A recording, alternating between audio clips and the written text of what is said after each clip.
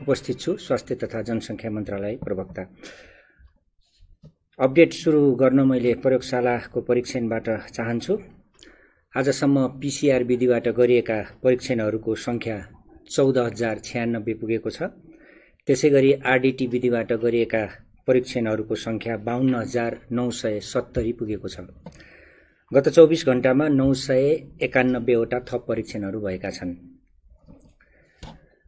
हालसम्मको RDT विधिबाट गरिएको परीक्षणको बारेमा विभिन्न प्रदेशबाट प्रादेशिक विवरणहरू प्राप्त भएका छन्, जसमध्ये प्रदेश नम्बर 1 मा 6,328 वटा, प्रदेश नम्बर 2 मा 5,797 वटा, बागमती प्रदेशमा 8,940 वटा, त्यसैगरी गण्डकी प्रदेशमा 6,197, प्रदेश नम्बर 5 मा 5,330, कर्णाली प्रदेशमा 5,977 र सुदूरपश्चिम प्रदेशमा 14,401 गरी जम्मा 52,970 वटा आरडीटी नमुना परीक्षणहरू हालसम्म सम्पन्न भएका छन्। तीव्र गतिमा विस्तार भइरहेको परीक्षणको यो संख्या मौजातको स्थिति र नमुना संकलनको हिसाबले केही दिन कम भएको छ, तर अबका केही दिनमा नै सामग्रीहरूको व्यवस्थापन सहित यसको पुनः परीक्षण बढ्ने विश्वास दिलाउन चाहन्छु। क्वारेन्टाइनमा बसेका व्यक्तिहरूको बारेमा जानकारी दिन चाहन्छु। हाल क्वारेन्टाइनमा रहेका व्यक्तिहरूको संख्या 19,734 छ, जसमध्ये प्रदेश नम्बर 1 मा 2,018, प्रदेश नम्बर 2 मा 1,256, बागमती प्रदेशमा 262, त्यसैगरी गण्डकी प्रदेशमा 6,657, 5 नम्बर प्रदेशमा 7,884, कर्णाली प्रदेशमा 3,758 र सुदूरपश्चिम प्रदेशमा 3,849 जना क्वारेन्टाइनमा रहेका व्यक्तिहरू हुनुहुन्छ। क्वारेन्टाइनमा रहेका व्यक्तिहरूले आफ्नो व्यक्तिगत सरसफाई, हात धुने, साबुन पानीले मिचिमिची हात धुने, मन्त्रालयको आधिकारिक सूचनाहरू पढ्ने, हेर्ने, सुन्ने, आधुनिक प्रविधिहरूको प्रयोग गरेर हामीसँग सिधा सम्पर्कमा रहने मन्त्रालयका कल सेन्टरहरू छन्, मोबाइल नम्बरहरू छन्।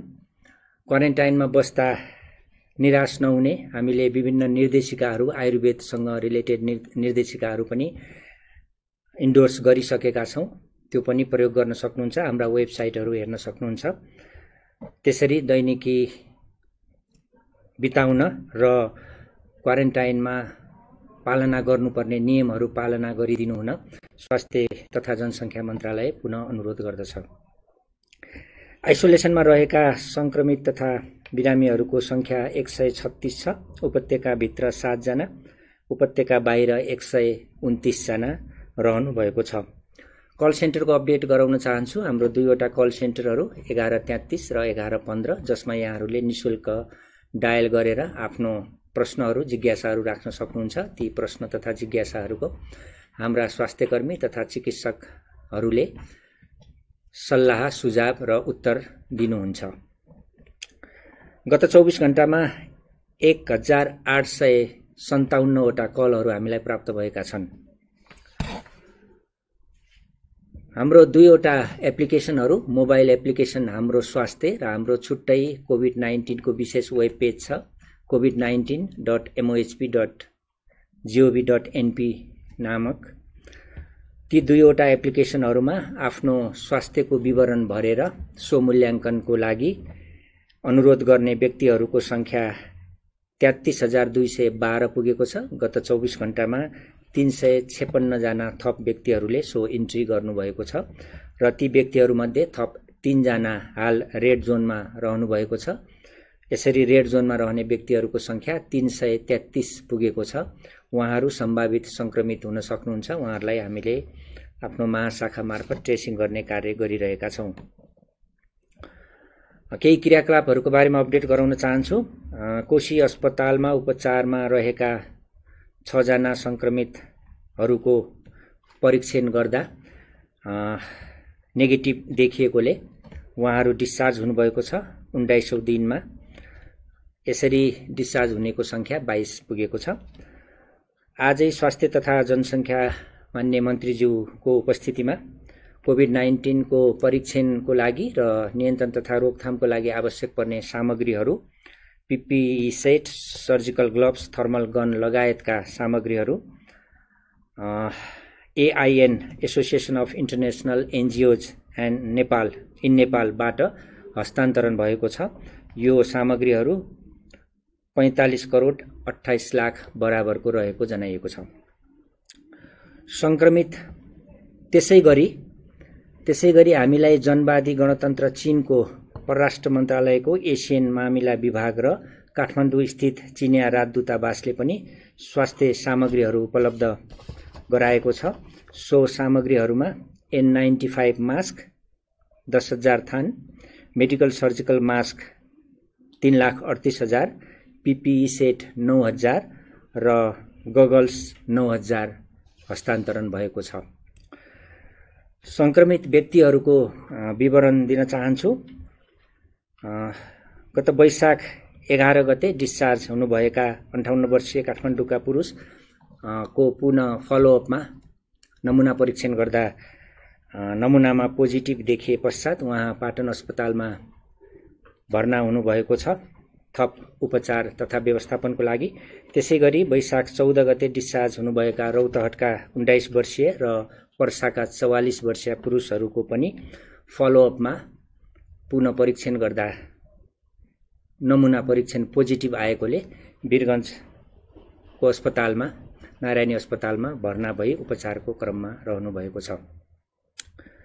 उहाँहरूको यो पोजिटिभको बारेमा हामीले थप कार्यहरू गरिरहेका छौं। त्यो अपडेटसँगै म पछि यहाँहरूलाई जानकारी गराउने नै छु। त्यसैगरी आज राष्ट्रिय जनस्वास्थ्य प्रयोगशालामा गरिएका परीक्षणहरूमा वीरगञ्ज पर्साबाट प्राप्त परीक्षणहरूमा थप 17 जनाको नमुना परीक्षण पोजिटिभ आएको छ। सबैजना पर्साका हुनुहुन्छ। उमेरको हकमा 2 महिनादेखि 66 वर्षका उमेरका रहनुभएको हामीलाई विवरण प्राप्त भएको छ, जसमा 7 जना महिला र 10 जना पुरुषहरू हुनुहुन्छ। यसरी हाल देशमा कुल संक्रमितको संख्या 79 पुगेको छ, जसमध्ये 71 जना पुरुष र 28 जना महिला हुनुहुन्छ। प्रादेशिक हिसाबले प्रदेश नम्बर 1 मा 31 जना, प्रदेश नम्बर 2 मा 30 जना, बागमती प्रदेशमा 7 जना, गण्डकी प्रदेशमा 2 जना, प्रदेश नम्बर 5 मा 24 जना, कर्णालीमा 0 र सुदूरपश्चिम प्रदेशमा 5 जना संक्रमितहरू रहनु भएको छ। उहाँहरू संक्रमितहरूको विभिन्न अस्पतालहरूमा उपचार भइरहेको छ र सबैको हालसम्म हामीलाई प्राप्त जानकारी अनुसार स्वास्थ्य स्थिति सामान्य रहेको छ। हिजो अन्तर्राष्ट्रिय मिडवाइफ दिवस थियो। मे 5 अन्तर्राष्ट्रिय मिडवाइफ दिवस। हाम्रो देशमा पनि अब मिडवाइफहरूको प्रोडक्सन सुरु भएको अवस्था छ। हामीले आफ्नो नीतिहरूमा पनि मिडवाइफहरूको स्पेसहरू राखेका छौं। यो विषयमा थप जानकारी र यो कोभिड-19 मा मिडवाइफहरूको भूमिका सहित मिडवाइफहरूको बारेमा यो दिवसको बारेमा केही प्रकाश पारिदिनु हुन हामीले मिडसनका संस्थापक अध्यक्ष त्रिभुवन विश्वविद्यालय चिकित्सा शास्त्र अध्ययन संस्थानका प्रोफेसर किरण वज्राचार्यलाई यहाँ निम्ताएका छौं। उहाँलाई यो कुरामा प्रकाश पारिदिनु हुन म अनुरोध गर्दै बिदा हुन्छु।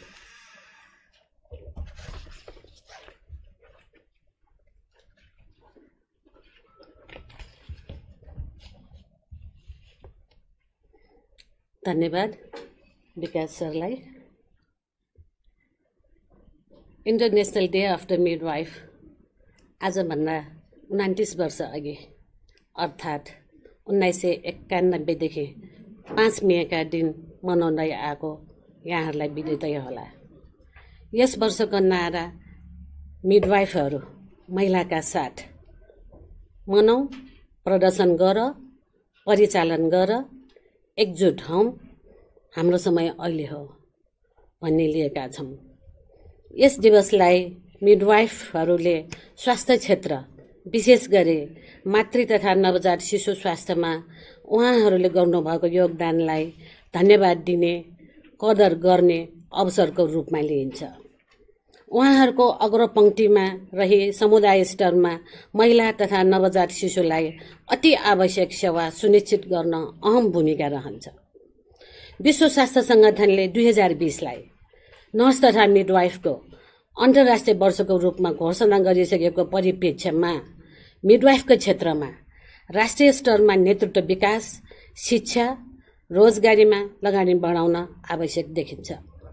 विश्वको तथ्याङ्क हेर्दा स्वास्थ्य क्षेत्रमा मानव संशोधनको 50% भन्दा बढी हिस्सा नर्स र मिडवाइफको रहेको छ र त्यसमा पनि विश्वमा मानव संशोधनको अभाव रहेकोमा 50% भन्दा बढी नर्स र मिडवाइफहरूको तथ्याङ्क देखाउँछ। धेरै नै अभाव देखेको छ यसमा।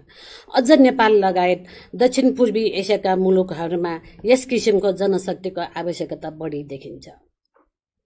गुणस्तरीय प्रजनन स्वास्थ्य सेवाहरू विशेष गरी हामीले रोक्नै नसक्ने, पख भनेर भन्न नसक्ने गर्भवती, प्रसुति, सुत्केरी सेवा, नवजात शिशु सेवा, स्याहार, आकस्मिक प्रसुति सेवाको लागि प्रेषण गर्ने, परिवार नियोजन सम्बन्धी परामर्श तथा सेवा दिने, स्वास्थ्य शिक्षा, प्रवर्धन